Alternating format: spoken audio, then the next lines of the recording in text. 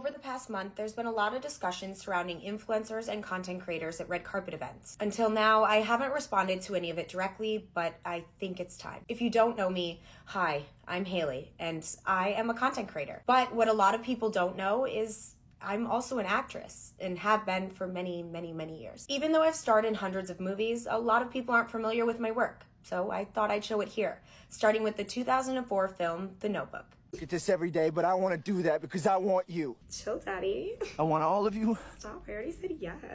Like, forever. You're embarrassing me. I'm also known for my small role in the 2009 Oscar-winning film, Avatar. Let's dance.